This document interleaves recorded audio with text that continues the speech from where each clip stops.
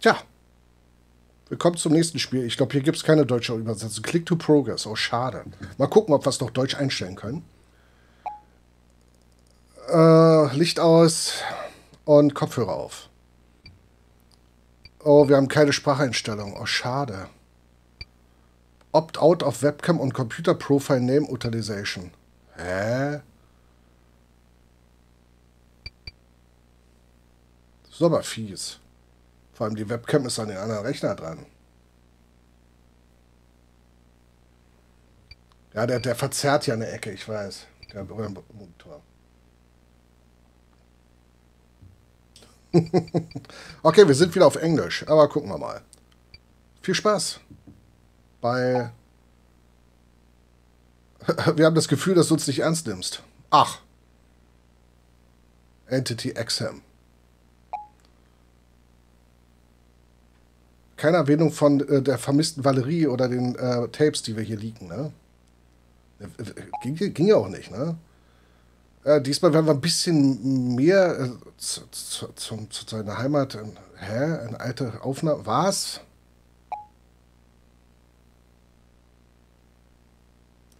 Ach, das ist Leak an uns. Wir sind in diesem Dings drinne. Gruß zurück. Wir sind von dieser bösen FBI-Spezialeinheit.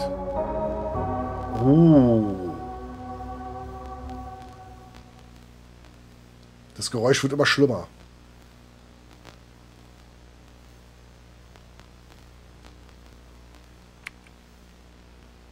Nicht gucken.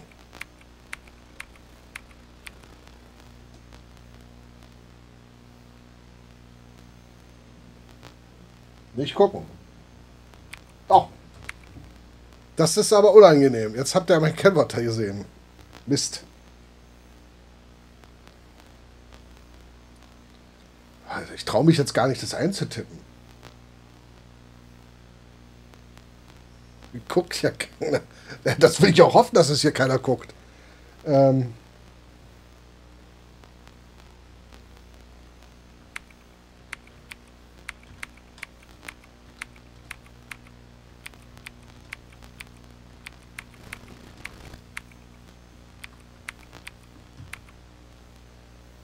Oh, Grafikfehler. Hat keiner. Jetzt könnt ihr wieder gucken. Warum ist es 1991? Alter, ich mach mal den Ton ein bisschen runter, okay? Weil es doch ein bisschen arg lästig ist. Okay? Ich drehe es nachher wieder hoch, wenn das Rauschen weg ist. Okay? Face Detection. Ich muss mal irgendwie gucken, dass ich den Chat hier irgendwie in der Nähe von der Kamera hinpacke, wenn ich auf den Chat gucke, dass ich euch angucke. Das ist gut. Gruß. Gesichtserkennung, Situationstraining, Doppelerkennung. Entity 101. Okay, wir müssen das erstmal durchführen, damit wir das Examen machen können, okay?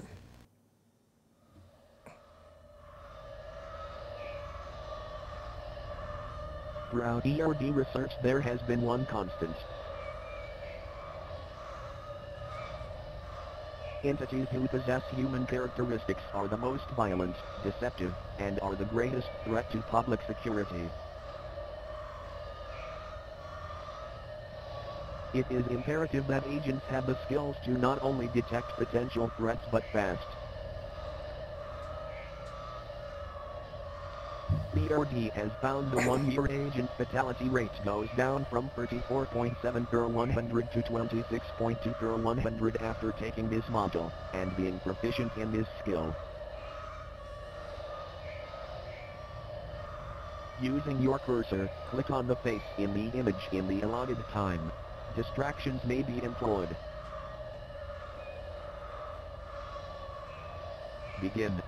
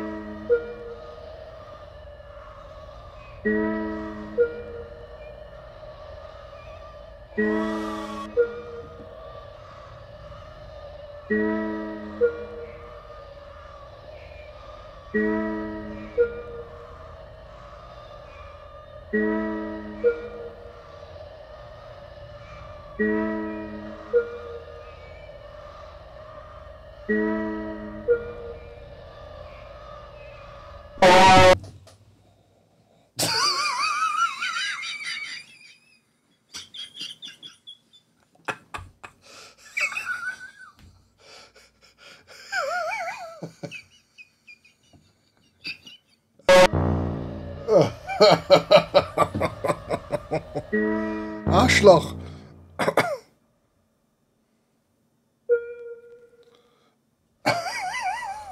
Ich hab vor Angst hier meinen Knopf gedrückt, meinen Panikknopf. Das liegt an Quark auf dem Knie, weißt du? Lytanda, bitte.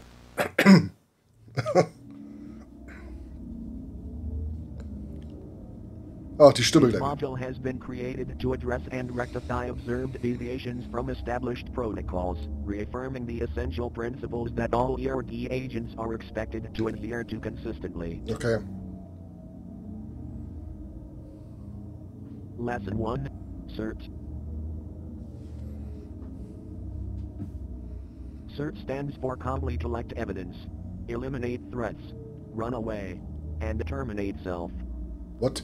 Given an interaction with an entity, these are the order of actions an agent will take during escalation. First, of course, is data collection, as research remains the top priority of E.R.D. Second, eliminate the threat, unless such entity is on the preservation list. A dead entity can be studied, a dead agent cannot.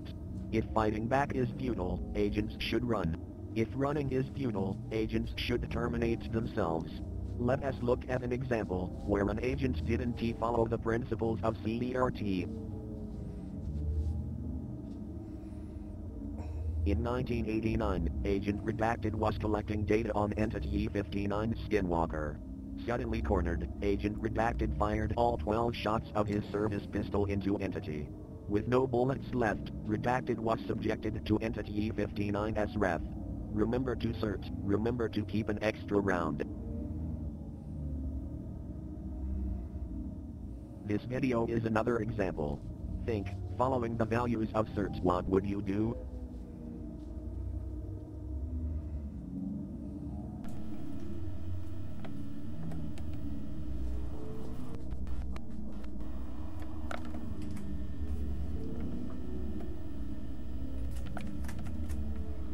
Hä, wer hat die Tür aufgemacht?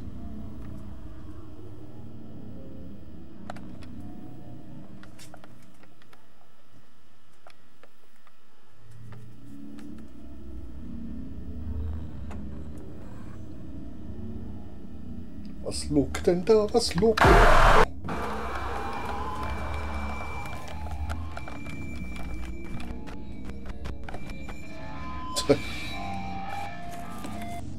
Hat einfach mal die Mona Lisa geglotzt, gerade eben. Lesson 2. Do's and Don'ts, Improvements we need in E.R.D. To interact with entities, if new data can be collected. Don't risk losing obtained data by interacting too much. To help co-workers gather data. Don't become friends with co-workers. Ach so, oh, okay. To terminate co-workers who leak data. Don't hesitate, explain later. Lesson 3. Follow mission protocol. Deviation from mission protocol endangers yourself, co-workers, and data collection. Assisting civilians is strictly forbidden, unless stated otherwise in mission protocol. Reminder, the punishment for deviation is termination. In 1990, Agent Redacted was on a mission studying an entity. The entity was located at Agent Redacted's house. Agent Redacted tried and successfully saved his wife. Agent Redacted didn't follow protocol and both him and his wife were terminated. Na toll. Hat seine Frau gerettet, damit die Agency die Bienen umbringt. This concludes the refresher. We will not remind about these topics again. See your supervisor if you have questions. Okay. Immer ins A multiple Protokoll. question quiz about these topics will now commence. Oh Gott. Begin. An entity has killed your partner but is no longer exhibiting hostile behavior. What should you do? Naja, Evidence collecten, ne?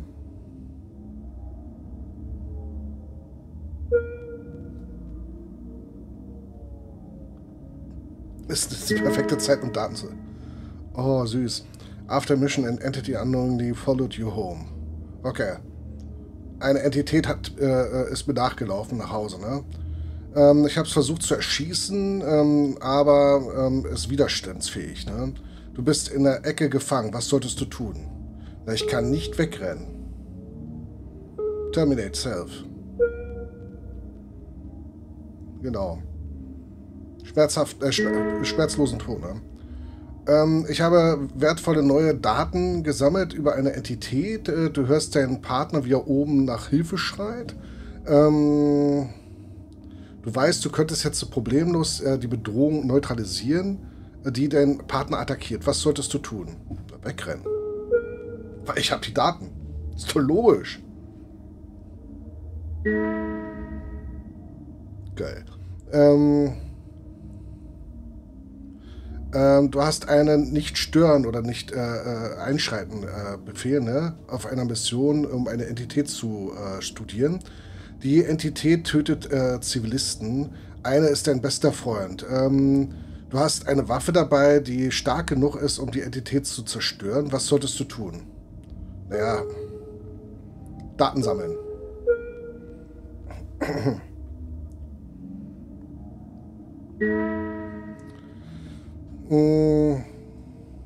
Du hast deinen Vorgesetzten oder sowas ähnlich, ne, dabei belauscht, also nicht aktiv natürlich, wie er darüber sprach, Daten vom E.R.D. zu leaken.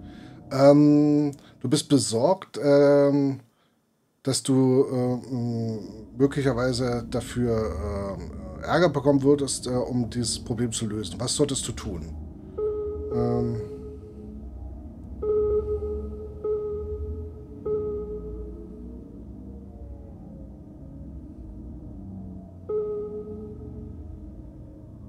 Record und Report. Ach, gleich terminieren. Na gut, ja. 4 von 5 ist auch noch. Das ist ein guter Wert.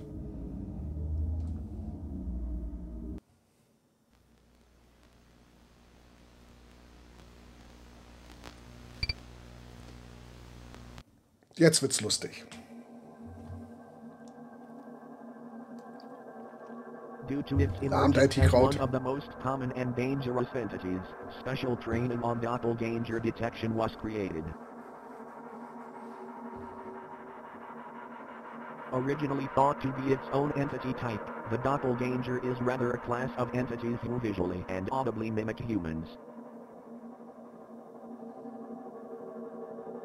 Doppelgangers can be detected from their abnormal features. The most common attributes to look for are loose skin, missing features, and incorrect features. Further classification of doppelgangers can be made by observing the abnormal features. For example, skinwalkers always have loose skin. However, identification is covered in a difference module. Using your cursor, click on the doppelganger amongst the humans. Begin. Begin.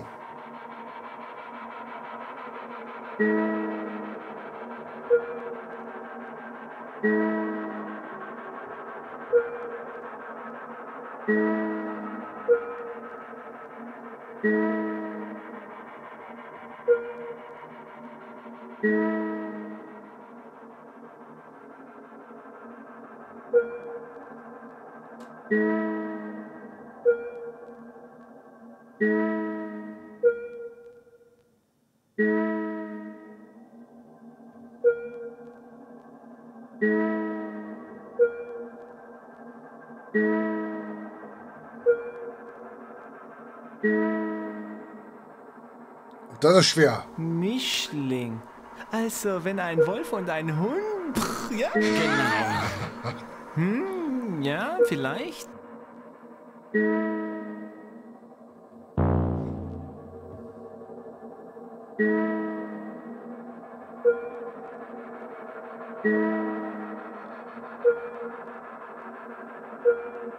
Immerhin 14 von 15. Hey, das ist meine Abteilung.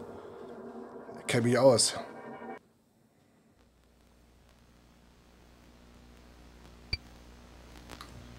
Bilderkennung. Ich bin gespannt, was hier passiert, wenn wir unsere Echse machen.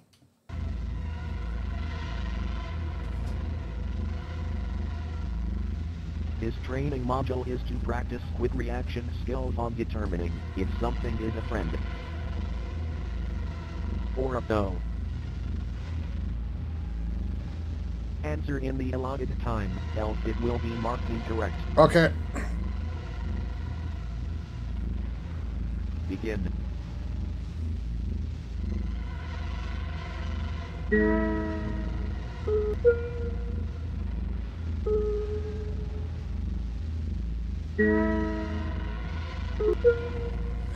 Kommt ja schon spätes Bild.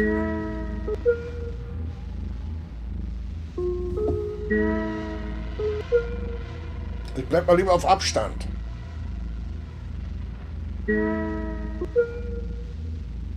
Vor allem läuft die Zeit schon vorne, ja.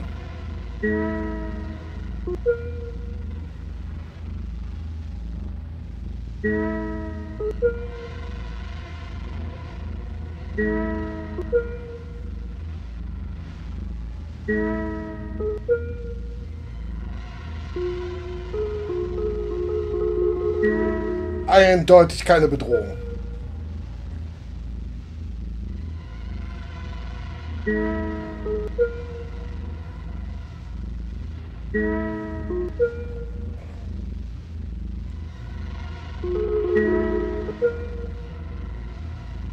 Reicht langsam.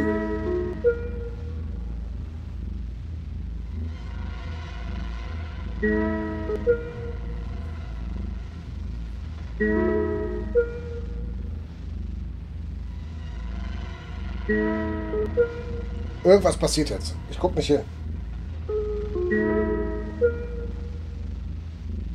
Irgendwas brüllt mich gleich wieder an.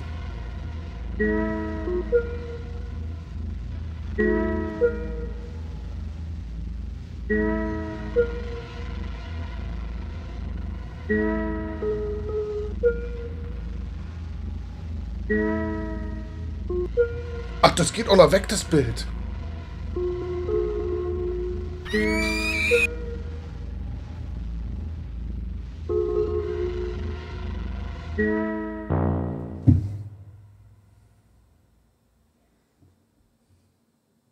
Wie 1000 Bilder kommen denn noch?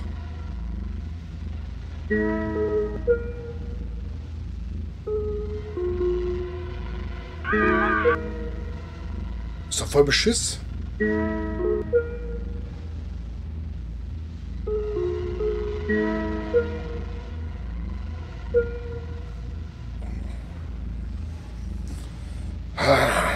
Bin nur zweitklassig. Schade.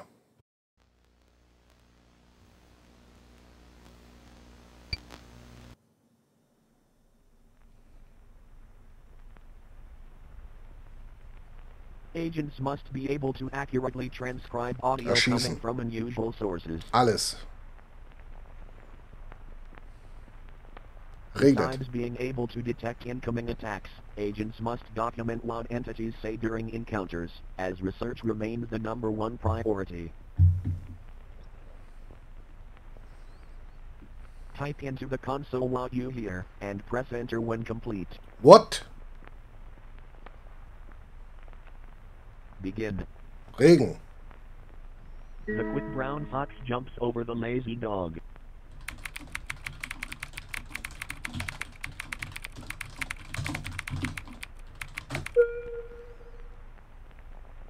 Do not look behind you.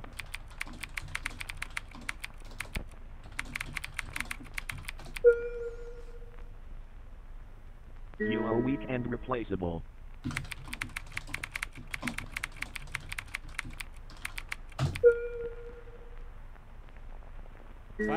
Cloudy with a chance of rain. Cloudy with a chance of rain. Cloudy with a chance of rain. Cloudy with a chance of rain. Cloudy with a chance of rain. What? Cloudy with a chance of rain.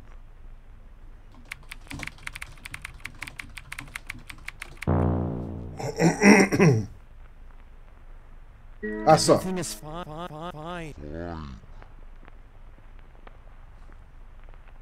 Everything is fine. I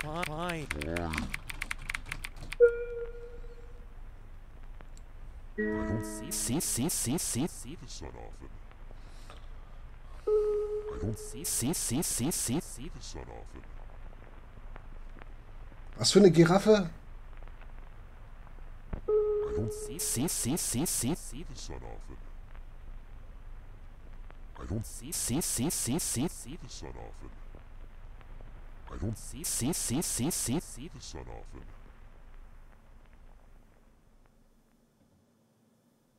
I don't see the sun often. Keine Chance. I don't see the sun often.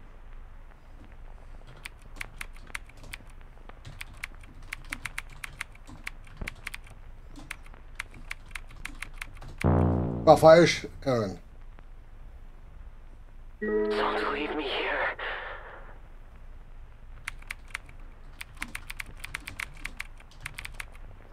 Don't leave me here. Get out of my eyes.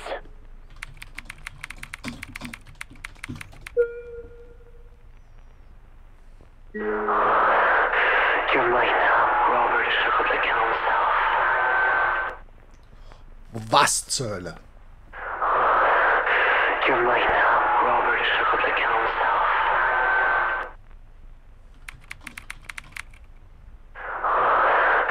You're mine now, Robert shook up the council.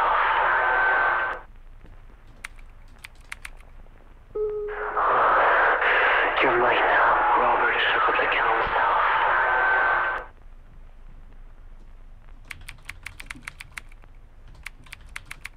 Guten Abend, Wolf.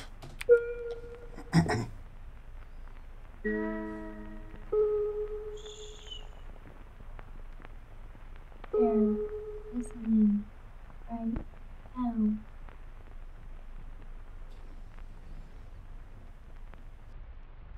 Wer spricht denn da? Hallo? Hallo. Hi. Wer spricht denn da? Was?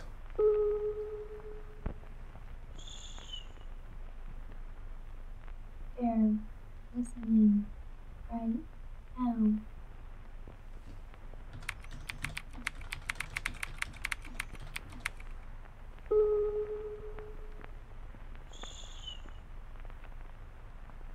They're listening right now.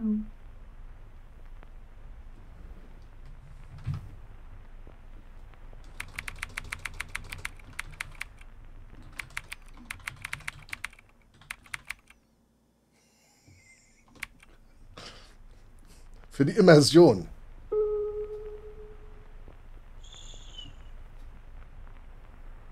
They're listening right now.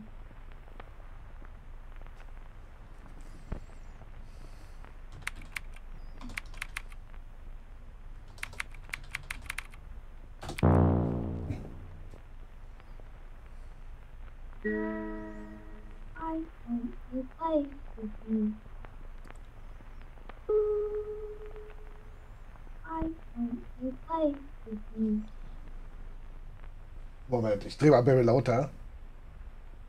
I want to play with you.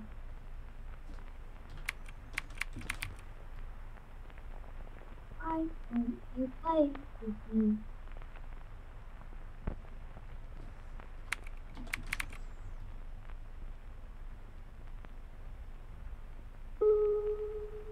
Why don't you play with me?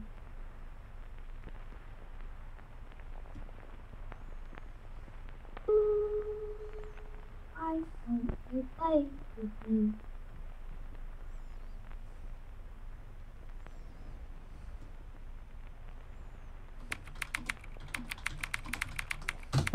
Ich hab keine Ahnung. Don't you forget me.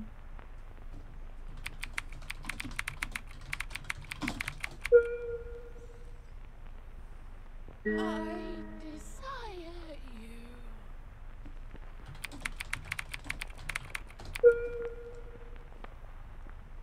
Please come back.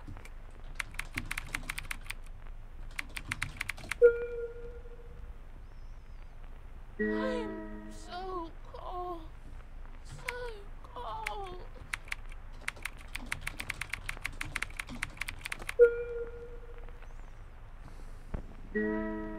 Jack, is that you?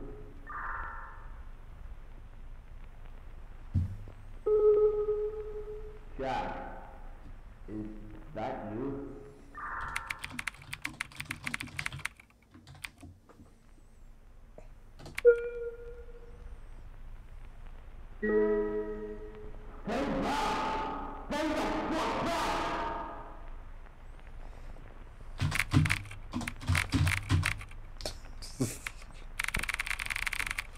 Was?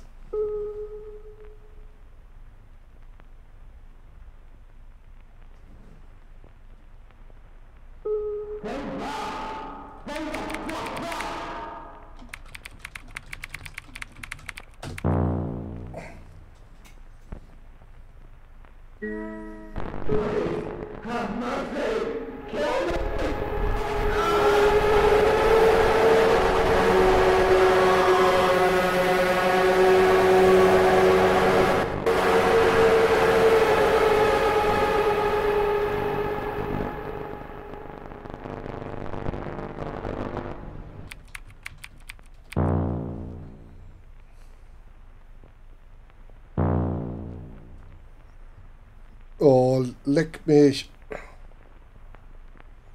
Ich bin jetzt durchgefallen. Aber 5 von 6. Okay, gut. Puh. Jetzt mache ich mal leiser. Jetzt kommt die Entität.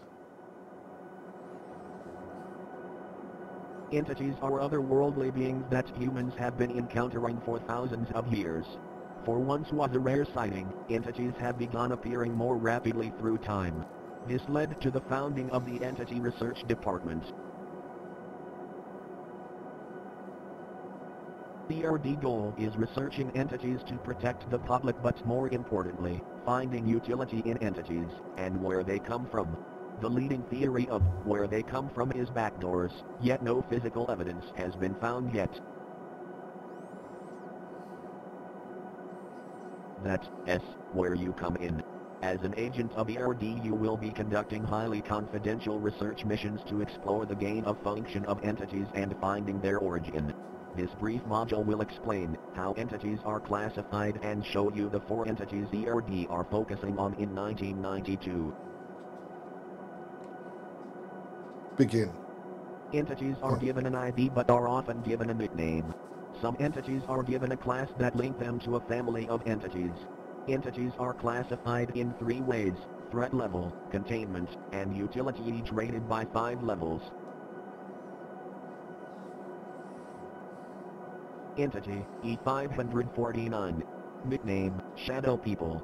Class, Doppelganger. Threat, Moderate. Containment, Extreme. Utility, Significant. Shadow People, or Night Terrors, torment their prey during night when there is low visibility, often in bedrooms, when the prey is sleeping. Paralyzing their prey during sleep, Shadow People will ominously watch from a distance.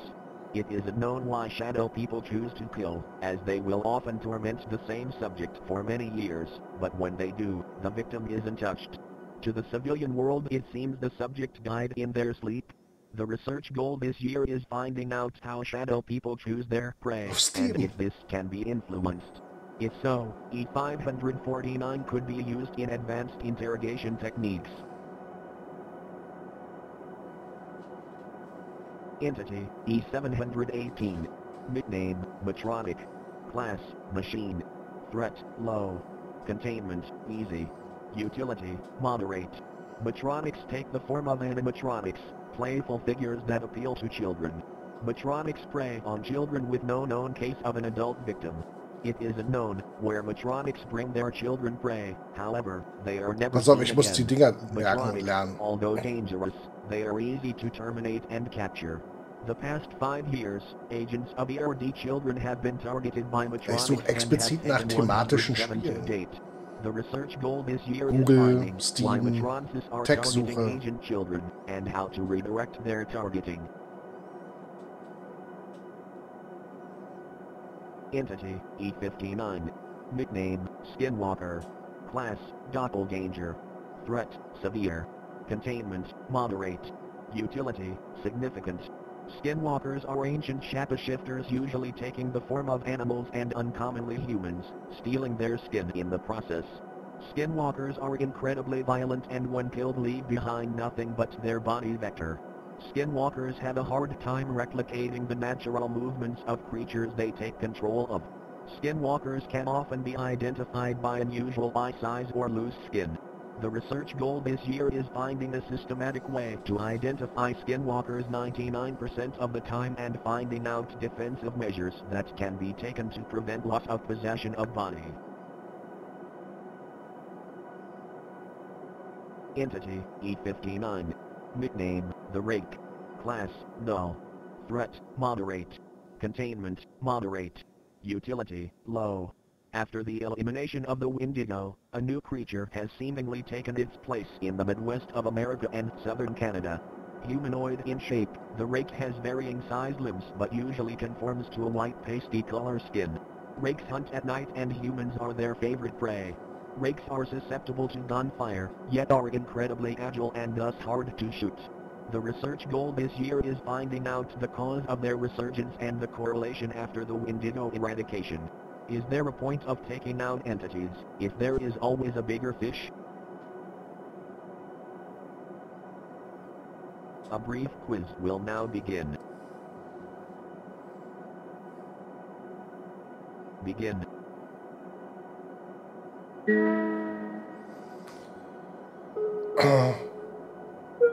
Weg.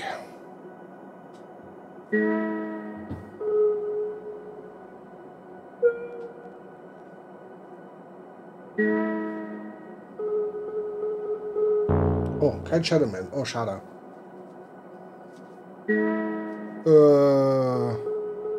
Skinwalker.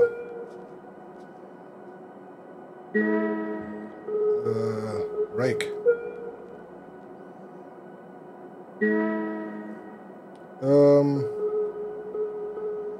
Run away. Doch nicht? Oh, schade. Mist. Das habe ich gar nicht gesagt.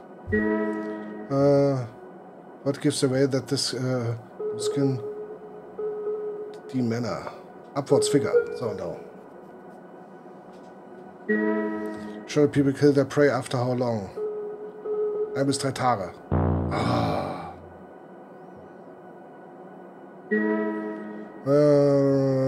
Are you able to terminate the entity? Nein. Terminate yourself. You have a child after watching a child that you should. Nothing. One family.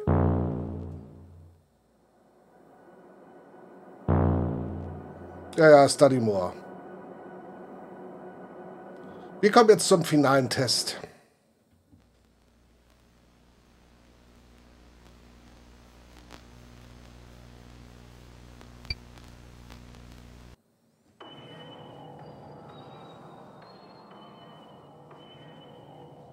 The final exam will now begin, a mixture of content from previous modules. Na toll.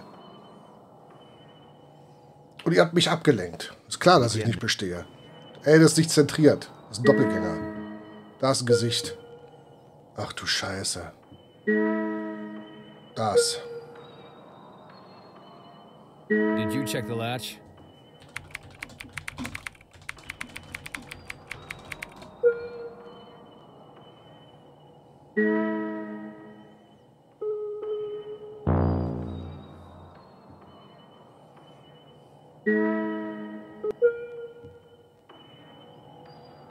Yeah, the one on the right, right?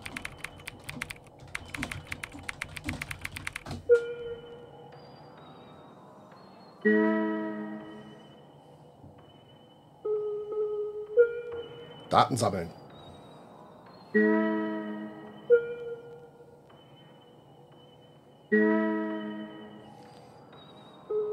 Ich glaube, terminieren. Okay, passt. Keine Bedrohung. Oh.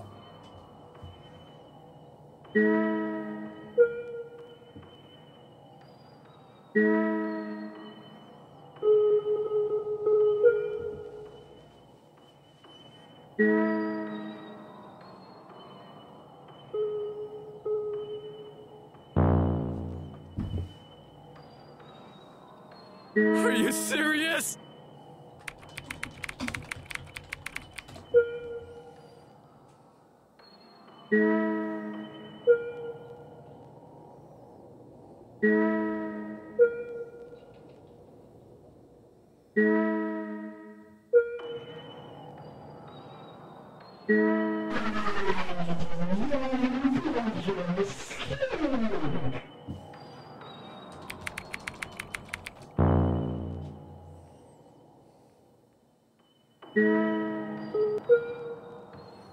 Kriegen wir hin. Kriegen wir hin.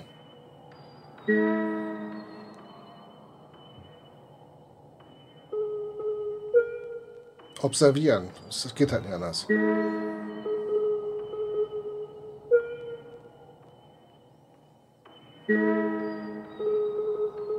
Shadow People. Mhm.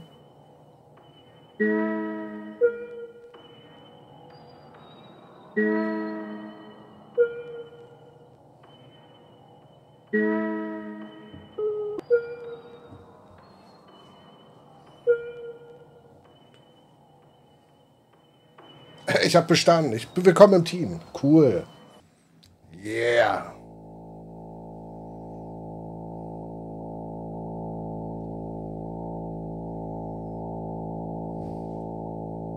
Ich guck nicht hin.